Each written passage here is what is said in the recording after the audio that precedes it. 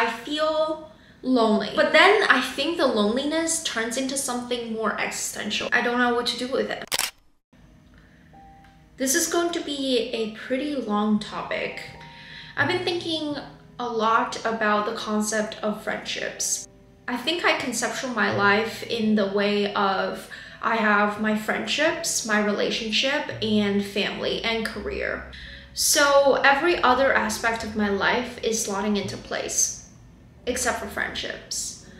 And the reason why this video is going to be a long one is because I think in order to understand the concept of loneliness and how I arrived to this place of where I am at 26, you kind of have to understand the context of it. So I think for the structure of this video, what I'm going to do is I will give you the problem, my current status of life and what I'm thinking about and why I'm making this video, and then I will go into more about the backstory of how I arrived to this place. We'll go from there. Hi, my name is Flaura. I am 26. I am Chinese American, so I grew up in China for 14 years of my life, and I came to the States when I was 14 years old to go to boarding school. So I spent about 4 to 5 years in boarding school, and I came to New York for college. I went to the Parsons School of Design, which is an art school, and I studied integrated design with a minor in art history. And ever since post-college, I have stayed in New York. I met my husband in the winter of 2020. We got together immediately. That was during the pandemic. We moved in right away. That's kind of the general gist of my life. I'm currently living in New York City. We have 2 dogs and 2 pets. We both work from home, and our lifestyle is very homebody oriented. In terms of friendship, I think that we have to kind of go back to my childhood. I grew up in Beijing with my grandparents, so my father's parents. I would live with my grandparents majority of the time, and then every weekend I would see my parents. As a child, I think I was very much independent-minded. I knew what I liked, what I disliked. So I would be that kid in the group that, you know, even at 5 years old, I would say, I love carrot cake, or I love red clothing, for example, which I still do to this day. But I knew that from a very, very young age. And I think because I was so strong-minded and independent thinking, sometimes I had trouble socializing with other kids. I wasn't mean or anything to other kids, but I think I didn't learn how to give space to other people and ask questions so that others are able to speak their mind as well. A lot of the times I think I was a lot like pushier than other kids. I would kind of say what I liked, and other kids would maybe take longer to decide what they might want, and I would just steer them in my direction. As a consequence, I think I didn't feel like I had a lot of equal friendships. I had people who liked me, and then there are people who I liked, and usually those two things don't coincide. As a consequence, I think that that actually set the tone for how I made friendships later on in life, because I never got the practice I think that I would have had if I was a lot more easygoing and like was able to interact with other kids in a group setting.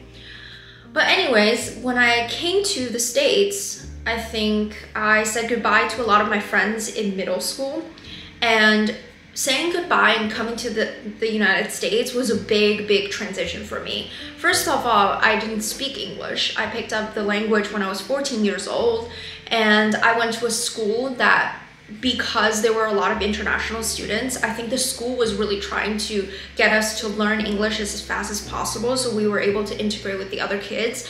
So they didn't let us speak our home language in any public setting. So I would have like 1 or 2 Chinese friends who came to the States like at around the same time, but I was not able to communicate with them in the language that I was comfortable back then, because the school had the rule that you weren't able to speak the language in common spaces. Now, when we went back to the dorms and stuff like that, like I would talk with my friends in Chinese, I would make a lot of Chinese friends. But over time, I also realized that I was missing out on the whole experience of learning English and coming to this country. I think around 8th grade or 9th grade, I started realizing, okay, like I have been here for about a year. I need to learn the language so that I can understand the movies that people are watching, the things that they're laughing at. there was a lot of shame. There was a lot of negative feelings around not being able to make friends in English and feeling like I was missing out on a whole experience. And that motivated me to learn. And I did spend a lot of time learning English. You know, that's kind of what got me where I am today, is that feeling of like, I need to catch up. I need to not miss out on a core experience of being here in America. And once I was able to learn English slowly, by 10th grade, I was pretty fluent. And this was when I went to a boarding high school. Now I was thrown into another new environment where the few friends that I had made in middle school have now dispersed into different high schools. And because of that, I had to start over again with making friends. I was thrown into a very, very competitive high school. Everybody was seemingly amazing at something. Either they were a math genius, or they were super great at science, or they could speak in poetry. Like, everybody seemed like they had a great skill. And here I was, barely speaking English, and kind of had a talent for art-ish, like as far as high schoolers could see that I was good at art. So I think I suffered a lot from self-worth issues, feeling like I didn't belong, feeling like, you know, why am I here? I feel like the school made a mistake by admitting me into the school. I entered the high school in 10th grade, sophomore year. And for the entirety of sophomore year, I was feeling very low. I had a few friends that were living on the same floor as me in the dorms. We were friends to the extent that we would go to the cafeteria together, we would do homework together, but I didn't feel like there was an intense connection that I was craving. The feeling of being seen, the feeling of I can tell this person everything about my deepest, darkest secrets, basically. And I was okay with that because I was so preoccupied with other feelings of academic inferiority and just general social problems that I kind of forgot the fact that I didn't have any friends really. And by junior year of high school, I was feeling a lot better. I had a year in this very competitive school where I was able to find art to be my solace. I was very good at art. I established myself as a key person in the art program. So I felt a little bit better. I felt like somebody needed me, like my peers who were in my art classes really respected me and liked me. So I was able to form some social connections there. And my friend group from sophomore year kind of grew a little bit into 5 or 6 people. And by that point, I was already part of the group. And I just went from place to place to place with them, but not necessarily participating in the way that I would have liked in a one-on-one setting. So thinking back, high school, I had friends, but I don't think that I invested everything that I had and everything that I would give if I were in a friendship like that today. Granted, I give myself some credit, you know, back then I was a lot more preoccupied with a lot of insecurities. I was thinking about college, there were a lot on my mind, and I had a boyfriend then. So I was just overall busy, and I didn't realize how important it was to socialize and build up the skills to make friends. And then I came to New York for college. Thinking back, I don't know if college really helped me or set me back in terms of making friends, because all of a sudden I was in a city where the school was in the middle of the city. And if you don't know about Parsons, it literally is a design school that is dispersed throughout the city. So the school has like multiple buildings across many city blocks. And I would go to school. My schedule was pretty relaxed for the most part. The classes were clustered together. So I would go to class, I would leave, I would meet the 1 or 2 people that I had met in different lectures and whatnot, like friends that I had made in other classes for lunch or coffee or something like that. And then I would go home before my evening classes. I would return to school again for that. So I didn't hang out at school the way that you would if you were to go to a traditional college with a campus. I would dip in and out, like sometimes I would go shopping in the middle of the day or like go to a museum in the middle of the day between classes. So the pros of city living and going to school in the city is that you get to have experiences outside of just college classes. And I did have a lot of enriching activities that way. But the negative part is also because you're not spending all this time with these people from class to class to class and having to hang out on campus or doing activities like going to a football game or something like that, you lose out on the opportunity to make friends in a non-academic setting the way you would think that you can make friends at college in a communal setting. So like in the cafeteria or in the lounge. But people would hang out in the cafeteria. The school did have a cafeteria, but more often than not, people just kind of went back to their rooms or went back to their apartments and kind of did their own thing. So like in order to hang out with people, you have to consciously know who you're going to hang out with and make plans with them outside of classes. So it took additional effort that I think, thinking back, I did not fully take advantage of. Now I think is when my current life stage, I think, kind of started. So back in 2020 was also the year that I finished my last semester of school. I met my husband in college during the whole Zoom class pandemic era. I met him in my last semester of class. We connected, and afterwards we became friends and very, very quickly started dating, which is a whole other story that I'll get into maybe another time if you guys are interested, the story of how we met. But basically, I went from college to being in a super committed relationship, like very, like almost like a streamline from one to another. And I think when I got into my current relationship, back then he was my boyfriend, a lot of people were very shocked by how committed and how intense our relationship was. Because it was during the pandemic, we hung out 25/8 for multiple months before the world started to open up again. And we would spend every single living, breathing minute together and not even be able to go out that much. So as a consequence, I think we really developed the kind of relationship where we get to see each other in every single scenario, and we have grown to like each other throughout all these scenarios. And I invested a lot of time and energy in my relationship back then. And as a consequence, I think I just slowly grew apart from a lot of my friends who were single at the time. Thinking back, it's not a unnatural part of how things went. I think I was very involved in my relationship, and maybe as a consequence, I wasn't asking as many questions to the people that I was hanging out with back then and maybe alienated them. Or it could have just been that the things that we had overlapped became less and less, and we just ran out of things to talk about over time. But one way or another, I think I grew apart from a lot of my friends that I had back then, which was a pain point for me because I felt like I tried really, really hard to not become one of those people who get in a relationship and immediately like ghosts all her friends. I did not ghost my friends. As a very natural part of the course of, you know, how things went down, we grew apart.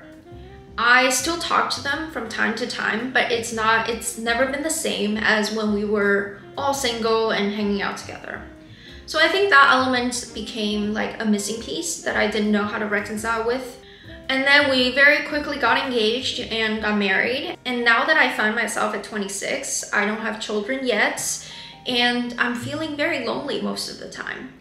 I think this loneliness feels very different than when I was single, because back then when I was single, I was looking to share a reality with someone. I was looking to share an activity together with someone, feeling like I had company. But today I have that. I have, you know, my husband. He and I have a lot of the same interests and very similar ways of thinking. So I do enjoy his company, and I feel like the togetherness that I get from being with him.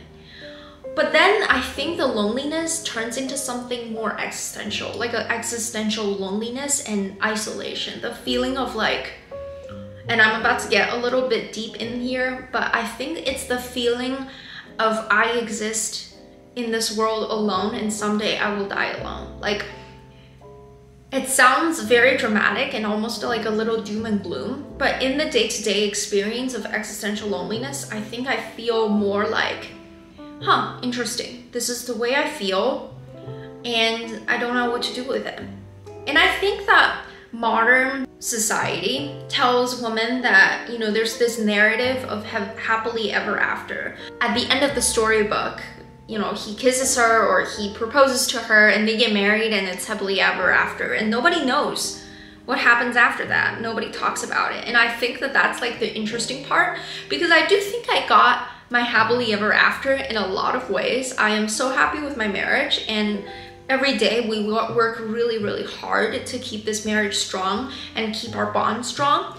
But at the same time, you know, in the storybooks, you never know who the princess's best friend is. Like, does she have a friend group? You don't hear about that. And I'm experiencing that of like, okay, like I have a very happy marriage and I have a great life for the most part, except for this like little slim piece of friendship and community that I feel like, you know, who are my people? Where's my community? And this is the interesting part, is I think I was looking for friends for a very, very long time, thinking that my social skills need work. And I think that I tried to take action because I thought it was definitely my fault that I somehow became rusty in my friendship making skills and my social skills. And I needed to put myself out there, which is, you know, a lot of the advice that people tell you. You need friends, you don't know how to make friends, and making friends as an adult is hard. So you have to put yourself in scenarios where you can meet other like-minded people to become friends with them. And that is the advice, right? So I really very much thought, okay, I need to practice my social skills. I even put it in my New Year's resolution. You know, I'll link the video here, like it's public record. I said that I was going to practice social skills. And I think that to an extent, practicing social skills is always a great thing.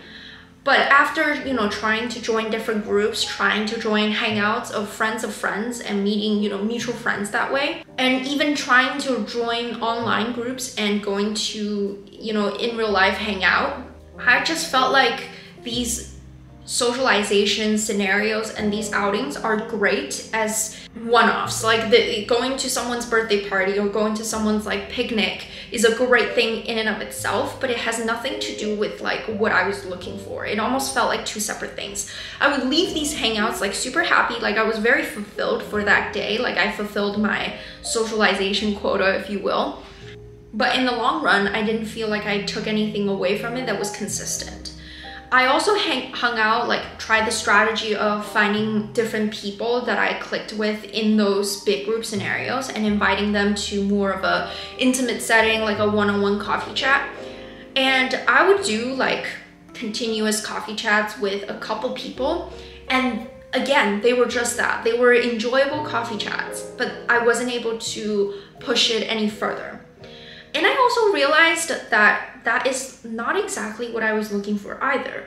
And I started introspecting and thinking about like the whole thing of everything that I've tried.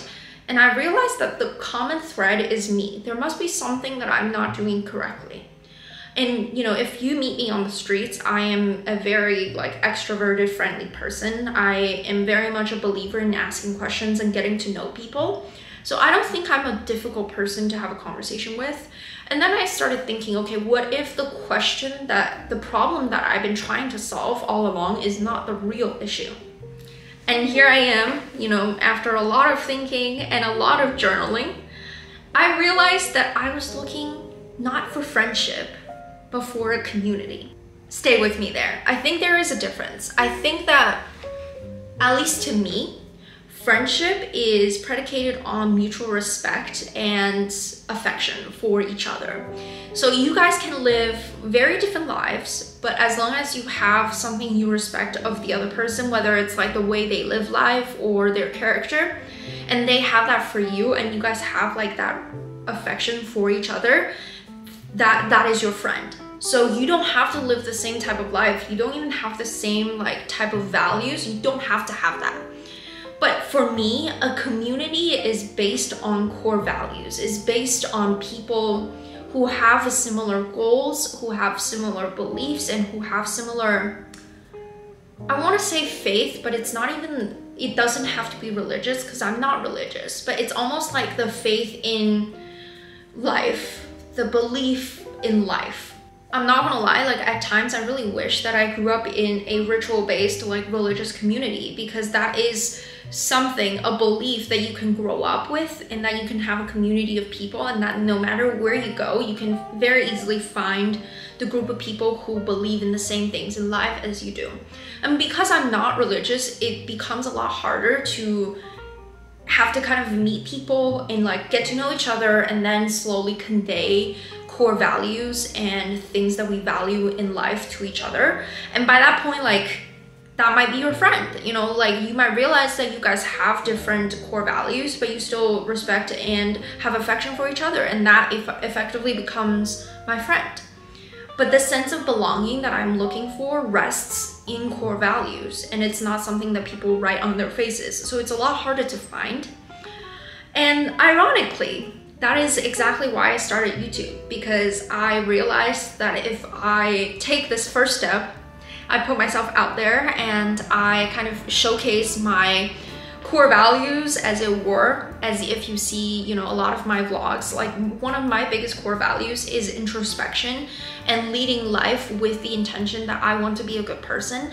And I believe that every day I can improve, and that I have to think about thinking, you know, for lack of a better word, that I need to be super aware of the things I'm saying, the things I'm doing, the thoughts I have to myself, because these are all the things that make up the reality of my situation. And YouTube becomes that, because I am taking the first step in showcasing and telling you about the way I live my life, and I am documenting that in the style of a vlog or in these like talking style videos, where, you know, I hope in this video you've already learned so much about my past, my experiences, and my core values.